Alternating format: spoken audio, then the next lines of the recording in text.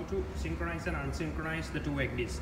First of all, remove the root that is on monitor mode, because it's not good to keep anything on monitor while synchronizing, because it takes unnecessary load for the ECDIS. And then go to your master ECDIS.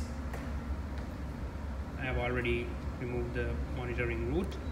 Go take your cursor up to here, single, and right click, select initial mode, initial settings, and check mark on mode. Change it to multi workstation. Again check mark, here check mark, and make it master. Now go to your other ECDIS, one slave.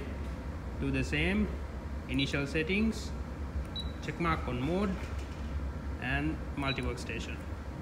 Now just wait a moment, it will start synchronizing. You can see this message disappears and it will start synchronizing any sooner.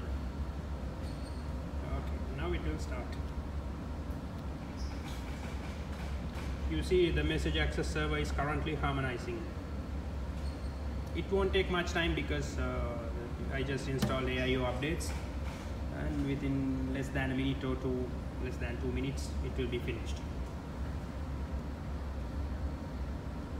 When the synchronization is finished, you will see this message what appeared here disappears. After disappearing, come on to your master ECDIS, check mark mode, and change it to single workstation.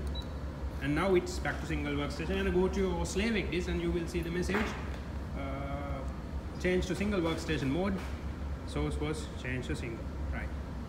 This is the way to synchronize and unsynchronize your ECDIS. Thank you.